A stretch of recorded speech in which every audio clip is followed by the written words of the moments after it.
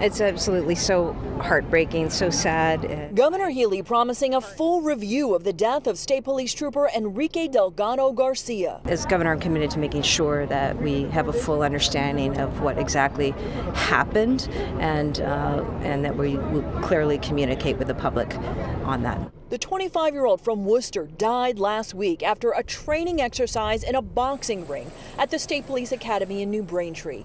Delgado-Garcia entered the program in April.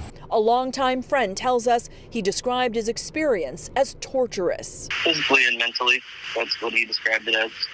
Physically and mentally torturous. Academy's tough, but he just wouldn't, he's not going to give up, just wouldn't give up. Did he sound like he was in trouble?